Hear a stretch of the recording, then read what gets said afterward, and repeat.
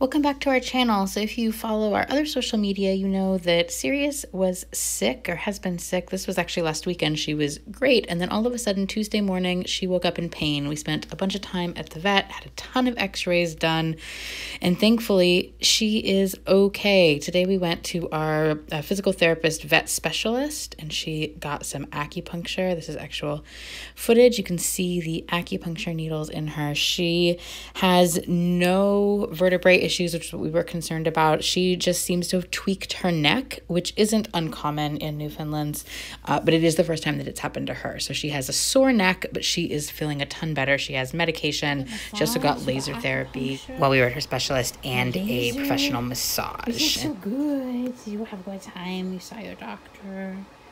Give me 5. Yeah. You got your acupuncture. See, give me 5. Good job, princess. Get all better.